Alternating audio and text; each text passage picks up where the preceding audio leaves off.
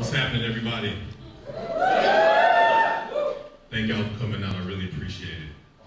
So let's just get right into it. People of Montana, hear me and hear me well. Tonight, you're going to see something that you've never seen before. You're going to see a black man do some amazing shit. And then immediately after that, you're going to see another black man do some amazing shit. I know. It's two black men in a row. You're basically in a Kardashian's bedroom right now.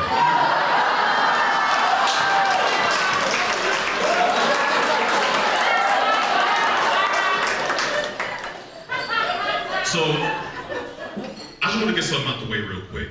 I want to talk about the name of this show, Summer Snickers. Who the fuck came up with it? I mean, I'm not trying to go, I'm just saying, I mean, you got two black men in the show with the word Snickers in it. That sounds too similar to a word that I'm sure behind closed doors, some of you motherfuckers say a whole lot.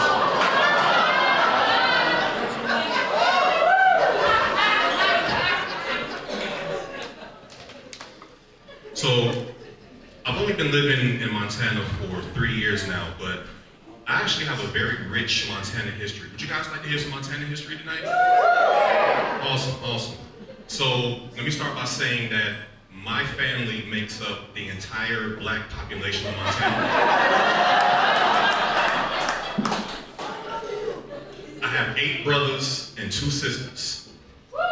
And out of all the women that my dad had children with, my mom is the only one that's black, which means that I have the darkest complexion out of all of my siblings. And when you go down the line, it gets significantly lighter and lighter and lighter. To the point, I'm not bullshitting, to the point where my youngest brother, if you were to look at him, you would think that he was 100% white. Like seriously, if you saw him right now, you would think that you're looking at a white dude, but you're not. He's not white. And that's how you know when a black man is getting too much white pussy, when his sperm runs out of melanin.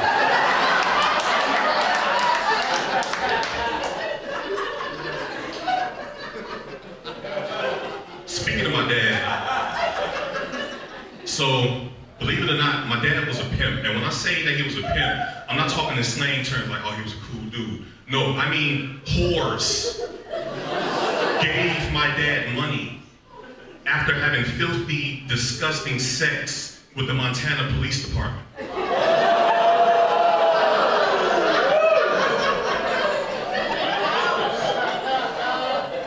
And this was back in the 70s, so I think it was the mounted police. I mean, correct me if I'm wrong, but from what I was told, you guys didn't get roads until like 1987. My daddy's hoes fucked on horseback. When they were finished, they hopped off the horse. And they gave my dad a big sack of money with a dollar sign painted on the side of it. And he took that bag of money and put it in his Wells Fargo stagecoach and trotted it out.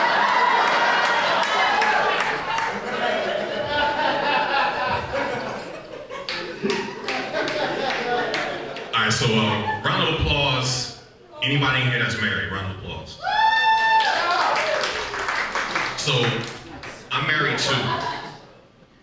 I've been married for almost a year now, and at the top of the year, back in February, my wife almost died. She got really, really sick, like she had an asthma attack, and then we found out later that not only did she have pneumonia, but she also had sepsis, and it was really bad. Like I had to call an ambulance, rush to the hospital. She ended up being in the hospital for 9 days. But she made a full recovery. She's here today now. She's perfectly healthy.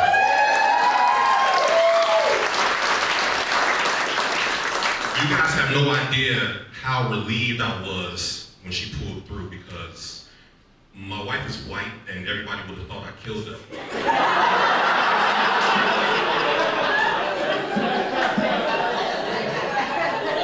And because of that, like, I hope my wife never goes missing. Now, would be the worst, most awkward phone call I ever had to make in my life. Like, yeah, officer, yeah, I think I need to file a missing persons report. I think my wife is missing. Describe her? Well, she's 5 feet, 175 pounds, and she's white. Describe myself? 5'10", 205 pounds, and I'm black. How did you guys get here so fast, and why am I getting this?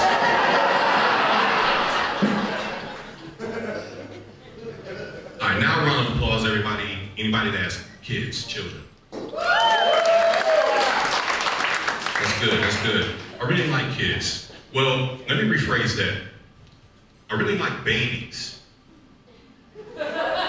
Babies are a lot easier to relate to than kids are.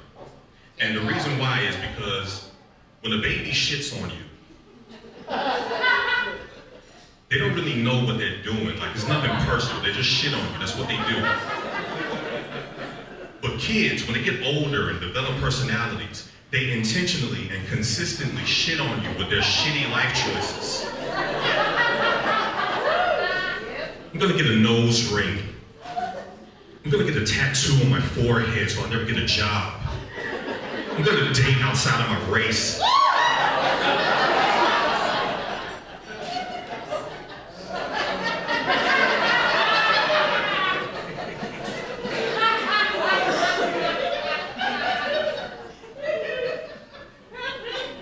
That one always gets the crowd. Guess I was that kid, huh? So,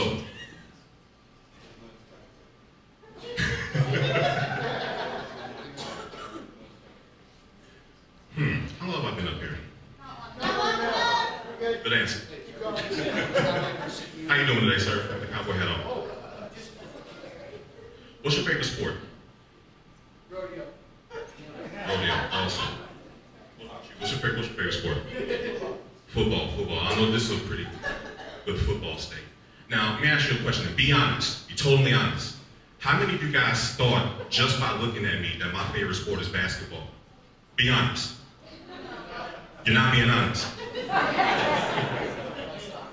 Well, I'm gonna tell you what my favorite sport is. If you thought basketball, you were close. You were very close. My favorite sport actually is white people dancing.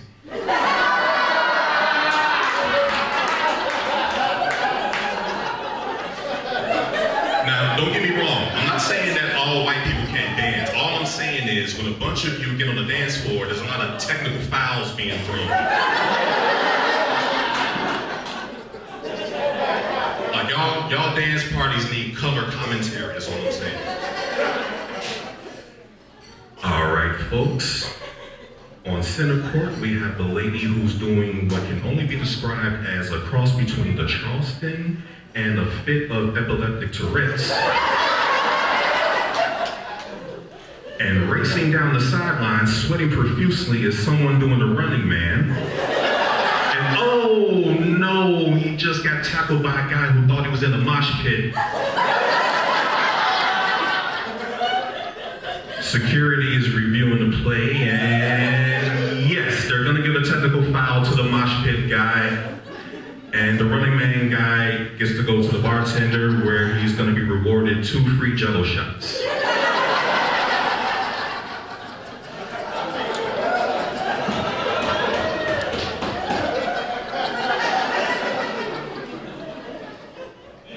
So, already tonight has been really, really amazing, and you guys are an amazing crowd. And the best part of the night is, I've been using some very foul, profane, obscene language, and the whole time, my mom is actually sitting in the front row.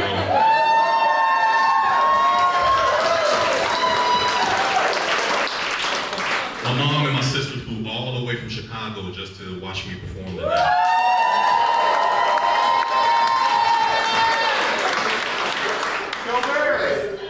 I'm gonna let you guys in on a little secret. I love cursing on stage in front of my mom. So you gotta understand, curse in front of my mom in regular situations. Because my mom is from Jamaica. Caribbean moms are the strictest moms in the world. So even today, at 38 years old, if I was to curse in front of my mom, I get in trouble. But when I'm on stage, the rules don't apply, so I take full advantage of putting the most vulgar, profane, disgusting, dirty word combinations together, like pussy fart and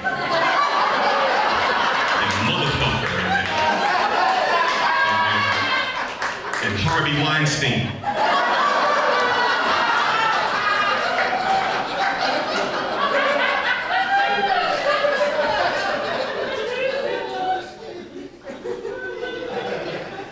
I'm actually glad my mom is here now because I now know that she's 100% safe, because not too long ago, about a year ago, she was dating a white guy and that really worried me.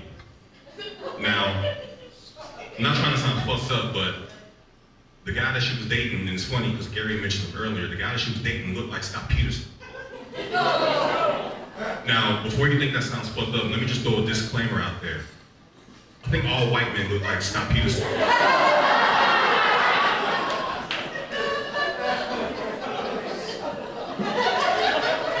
Now, I'll never forget when she first told me she was dating him. I hadn't talked to him in a while, and I was like, so what's new? And she was like, oh, John and I are dating now. I said, you're dating John? I thought he was married. She goes, he was married. He left his wife. I said, where did he leave his wife?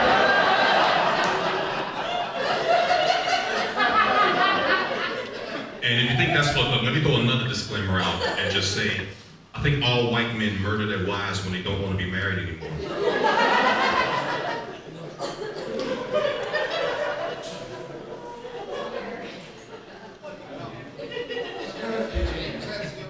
Love you, Mom.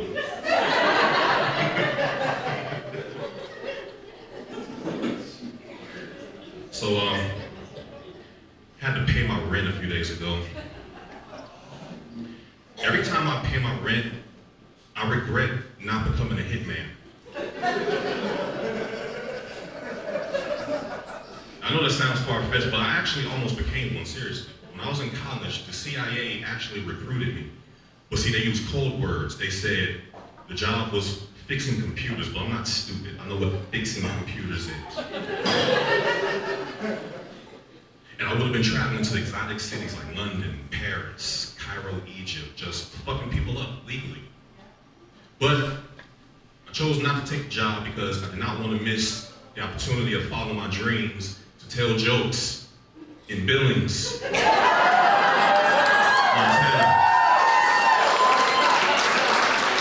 So I think I made the right decision, right?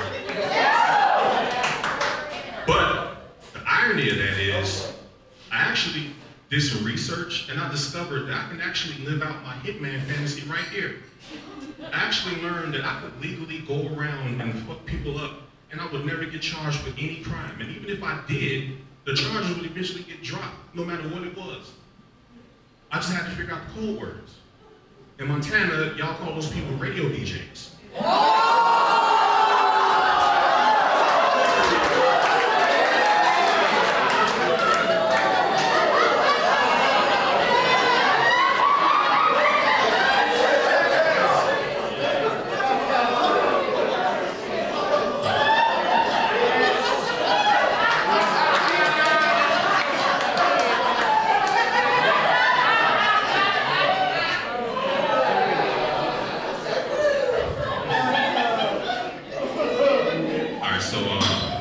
Let me just say that, like, hands down, and I'm totally serious with what I'm about to say, the Loft is actually my most favorite place to do comedy in Montana, seriously. Now, the funny thing is, I have a lot of very narrow-minded homeboys, and I remember I was telling them about this show and how important it was to me, and they was like, you go to that gay bar a lot. I said, well, so what? I'm doing comedy there. Who cares what type of club it is? And then here they came with their ignorant, narrow-minded, dumb bullshit. They was like, well, aren't you afraid that a gay guy's gonna hit on you. I'm like, oh my God, dude, shut the fuck up. A gay guy's not gonna hit on me just because I'm a guy. That's not how it works, stupid. They have preferences just like we do. And that made me realize something.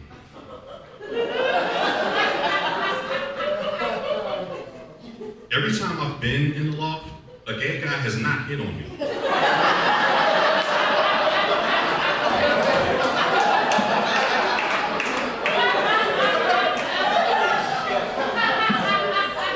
And I gotta be honest, I kind of fucks with my self-esteem a little bit.